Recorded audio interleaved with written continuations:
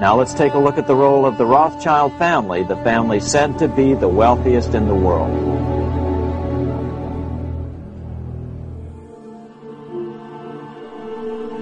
Money is the god of our time, and Rothschild is his prophet.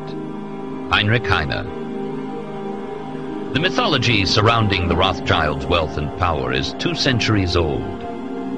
The resulting mythology has proved almost as long-lived as the firm of N.M. Rothschild and Sons itself. Ever since the second decade of the 19th century, there has been speculation about the origins and extent of the family's wealth, about their political influence, not only in the 5 countries where there were Rothschild houses, but throughout the world, about their Judaism. The 5 Rothschild houses constitute an early version of what later became known as the multinational. Perhaps the most important point to grasp about this multinational partnership is that for most of the century between 1815 and 1914, it was easily the biggest bank in the world. Strictly in terms of their combined capital, the Rothschilds were in a league of their own until, at the earliest, the 1880s. The 20th century has no equivalent. Because they were so rich, the Rothschilds could plainly claim a material equivalence with the European aristocracy. They relished the sense that they were sans pareil. In this sense, phrases like kings of the Jews, which contemporaries applied to them, contained an important element of truth. That was exactly the way the Rothschilds saw and conducted themselves. There are no fewer than 153 species or subspecies of insect which bear the name Rothschild, as well as 58 birds, 18 mammals, and 14 plants, including a rare slipper orchid, Paphiopedilum rothschildianum, to say nothing of 3 fish, 3 spiders, and 2 reptiles. The family's almost equally recurrent enthusiasm for the pleasures of the table has also bestowed the name on a soufflé and a savory, prawns, cognac, and Gruyere on toast. There are towns and numerous streets named after members of the family in Israel, Rothschild-owned vineyards at Mouton and Lafitte whose wines are drunk the world over, numerous Rothschild-built houses from the Vale of Aylesbury to the Riviera, and there is even a Rothschild island in the Antarctic. At the same time, the Rothschilds energetically pursued and acquired decorations, titles, and other honors, securing the ultimate prize, an English peerage, in 1885. The 3rd generation also threw themselves into hunting and horse racing, those quintessentially aristocratic pastimes. They also extended their patronage to include writers, Benjamin Disraeli, Honoré de Balzac, and Heinrich Heine, musicians, notably Frédéric Chopin and Gioacchino Rossini, as well as architects and artists. In more ways than one, they were the 19th century's Medicis. The history of the Rothschilds also helps to illuminate the long-running differences between British, French, and German banking, for the obvious reason that the various Rothschild houses worked in similar, though not identical, ways in each country. In addition to the inevitable web of credits and debits with other firms which arose from these activities, the Rothschilds also offered to a select group of customers, usually royal and aristocratic individuals whom they wished to cultivate, a range of personal banking services, ranging from large personal loans, as in the case of the Austrian Chancellor Prince Metternich, to a first-class private postal service, as in the case of Queen Victoria. And the Rothschilds were also major industrial investors, an aspect of their business which has often been underestimated. When the development of railways raised the possibility of transforming Europe's transport system in the 1830s and 1840s, the Rothschilds were among the leading financial backers of lines, beginning in France, Austria, and Germany. Indeed, by the 1860s, James de Rothschild had built up something like a pan-European railway network, extending northwards from France to Belgium, southwards to Spain, and eastwards to Germany, Switzerland, Austria, and Italy.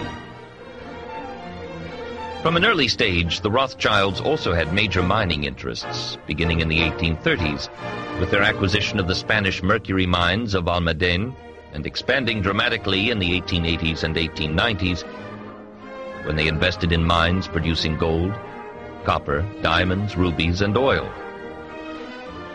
Like their original financial business, this was an authentically global operation extending from South Africa to Burma, from Montana to Baku. Unlike modern multinationals, however, this was always a family firm, with executive decision-making strictly monopolized by the partners, who, until 1960, were exclusively drawn from the ranks of male Rothschilds. There are numerous apocryphal business maxims attributed to the Rothschilds. For example, to hold a third of one's wealth in securities, a third in real estate, and a third in jewels and artworks.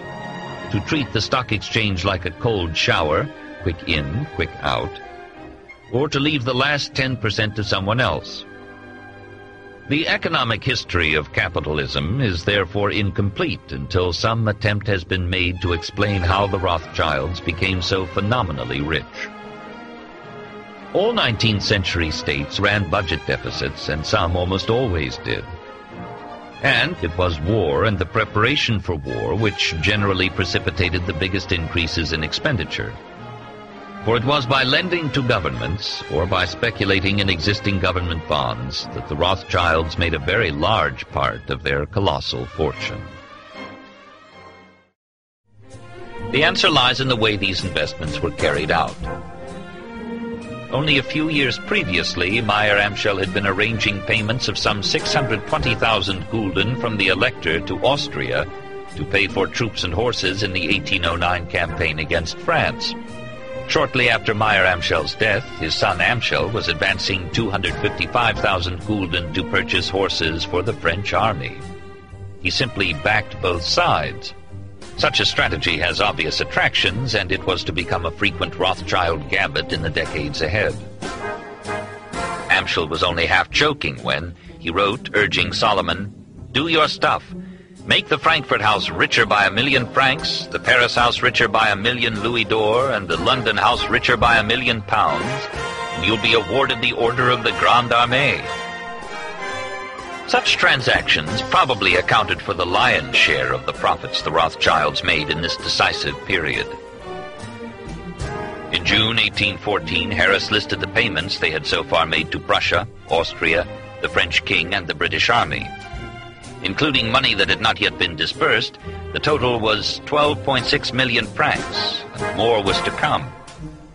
By now, the markets were tending to follow the Rothschild lead. As Karl noted, "When we buy, everybody buys." This reflected the widespread belief that the Rothschilds were acting on behalf of the English government, and that this was being done in order to force the rate of the pound sterling up, and that we succeeded very well in doing so.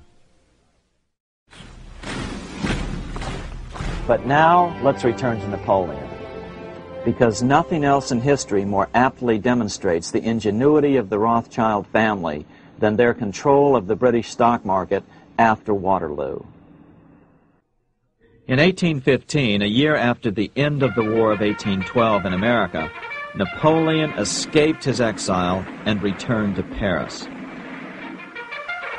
Just as the brothers appeared to be losing the peace, Bonaparte's 100 Days plunged Europe back into war, restoring the financial conditions in which the Rothschilds had hitherto thrived.